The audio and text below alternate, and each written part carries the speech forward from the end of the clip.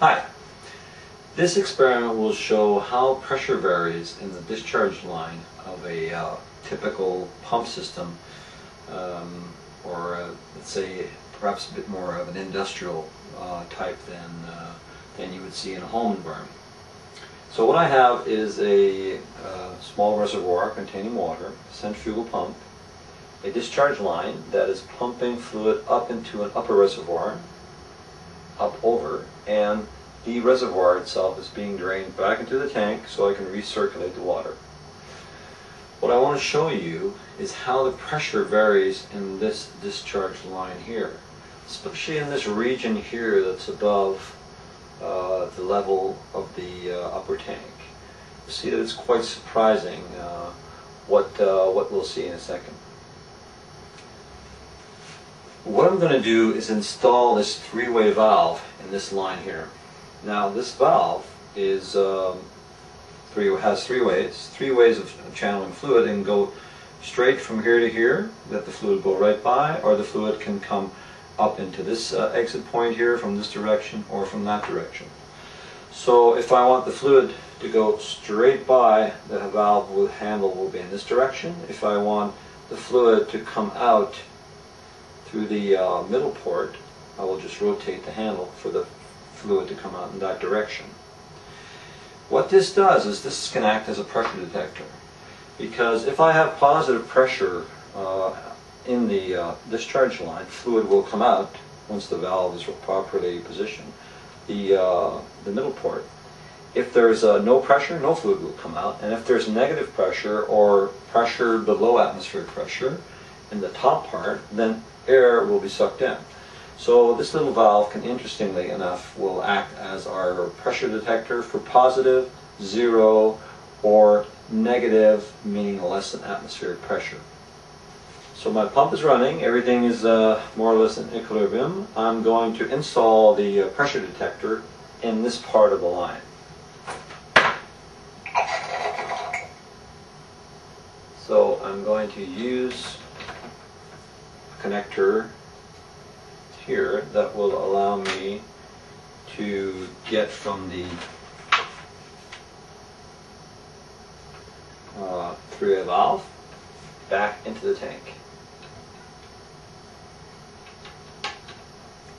And make sure the valve is closed for now, and I'll start up the system again.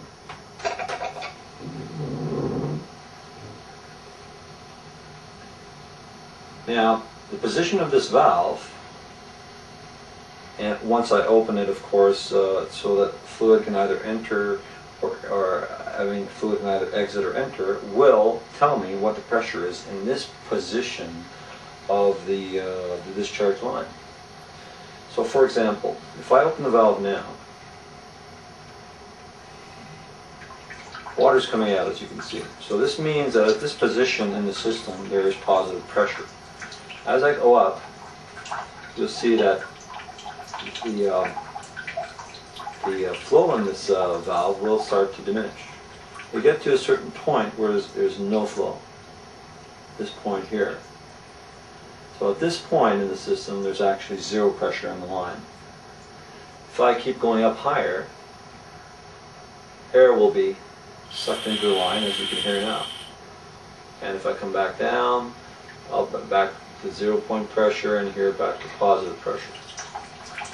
So you can see that for a line with that comes into the top of a tank, there's pretty well always going to be a part of that line that's under vacuum or has low atmospheric pressure.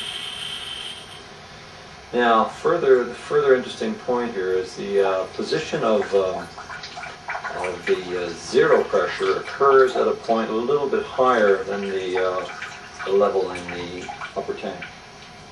And that's due to the friction that's in the system. So if there were no friction, I would expect to see zero pressure at the same level as the upper tank is here. And of course, since there's always friction, then there will be a difference, and that difference corresponds to the friction head. So there you have it. With this simple little device here, this three-way valve, we're able to tell what the level of pressure is in the discharge line. And this could be useful to you to know, because if you're very much higher up before you get into your tank, your pressure might be low enough that the liquid that you're transporting will vaporize. We know that if pressure gets very low, liquid can vaporize, and then we have liquid in vapor, and it's difficult for the pump to pump at the rate that we want. Also, imagine that if you're trying to put a connection here to another system because you need to distribute this fluid to another area, well, of course, you will never be able to distribute, because the low pressure here will mean that the fluid or air is sucked in from that other area instead of going to it. So if you want to distribute fluid to another area, you always need to be closer to the pump where you're sure you have positive pressure.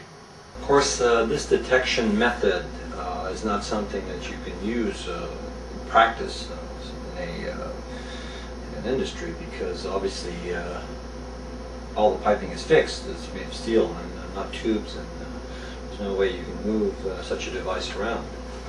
But the idea is to show how pressure varies and to introduce the concept, because most people just don't realize that there is a significant variation in pressure, and you need to know where it's likely to occur and what problems could be caused by that. So you can't do this physically, but this type of exercise can be done mentally, so calculations can be done which will show exactly at what point you hit zero pressure, at what point you hit negative pressure, etc. So that's it, and good luck.